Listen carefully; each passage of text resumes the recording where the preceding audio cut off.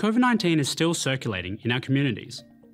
Practicing behaviours that will protect us from COVID-19 is important and now part of our daily life. This means wearing face masks in crowded spaces where physical distancing is difficult. Also, keep your hands clean and cover your coughs and sneezes with a tissue or the inside of your elbow. Getting a vaccination is the best way to protect yourself against the severe effects of COVID-19. The vaccines will help to protect you and your family from getting really sick. Evidence shows people who are vaccinated are less likely to become seriously ill or die from COVID-19. Looking after the health of our community is everyone's responsibility. It is important that you get tested for COVID-19 if you have symptoms like fever, a cough, a sore throat, or are experiencing shortness of breath. Though self-isolation is no longer compulsory if you test positive, experts strongly encourage you to stay at home. Staying at home when sick reduces the risk of spreading the virus, especially to the elderly and others at risk of becoming seriously ill.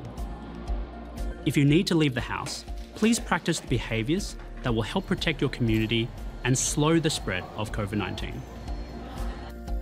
Remember to wash your hands often, wear a mask, and avoid crowded spaces where people might be at more risk of becoming very sick if infected with COVID-19.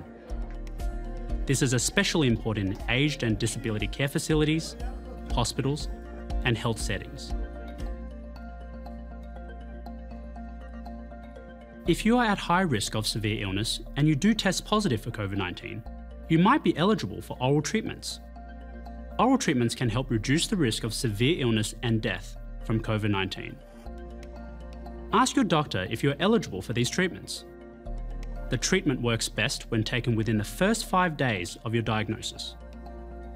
So talk to your doctor as soon as possible.